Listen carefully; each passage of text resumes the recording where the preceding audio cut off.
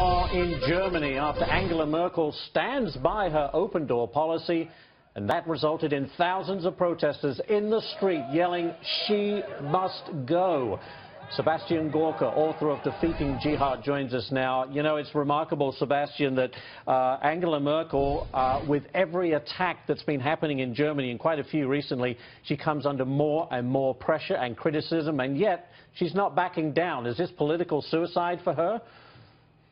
I really think it is, Ashley. Just look at the fact that her CSU coalition partner in the personage of the president of Bavaria, where these attacks have occurred, has said he's not going to support this anymore. If you look at last week, Germany was suffering a jihadi attack every 72 hours. And for her to come back and say, everything's fine, keep the refugees on coming, just shows a kind of disconnection from reality and what the average German wants to see happen, that I think her coalition is dead, Ashley.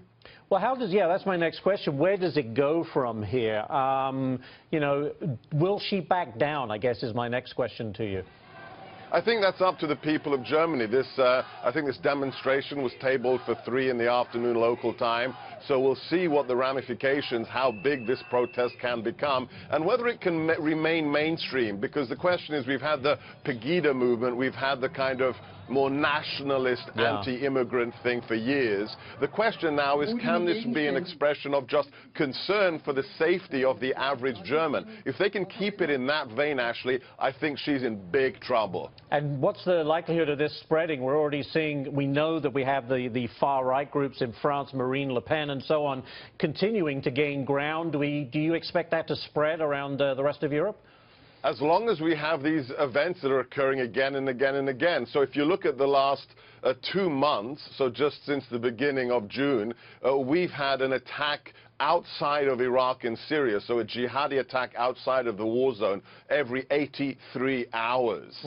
That's a reality that politicians sooner or later have to acknowledge and have to change policies, or they're just simply going to lose their electorate and those governments will fall, or they'll have to dissolve and hold early elections. Look at what happened in the UK, Ashley. You were there, right? Yes. UKIP was part of this. Absolutely. You know, Stuart mentions this a lot, and I re-emphasize we could very well be seeing the end of Europe, certainly the breaking up of the European Union.